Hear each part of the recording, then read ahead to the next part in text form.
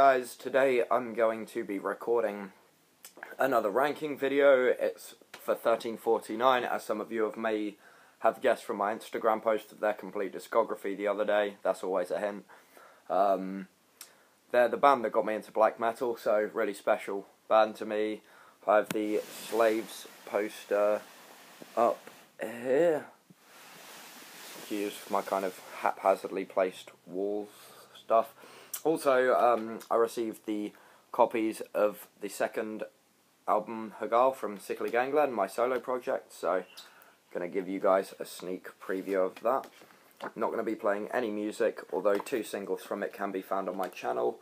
It can be pre-ordered from the AHPM Records, which is my label's Bandcamp, and also the Sickly Gangland Big Cartel store, which are all links you can find from any of my social media.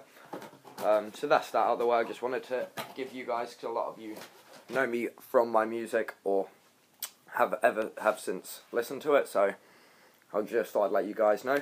First up, this I picked up really cheap at 90 krona, which is £9 roughly.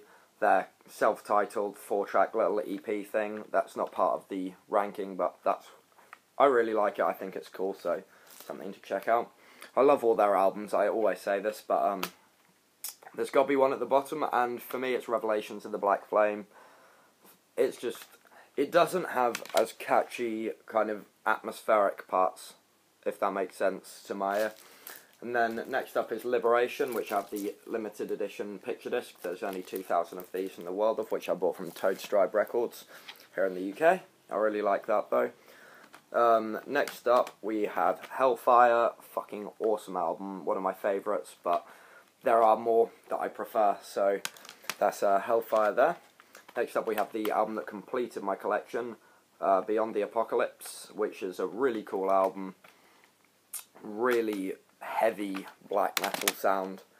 And then I'd just like to mention, actually, I was lucky enough to meet 1349 the second time I saw them. They're really cool guys. I've got all their autographs. I've seen them twice. Got Plectrum as well that the guitarist gave me.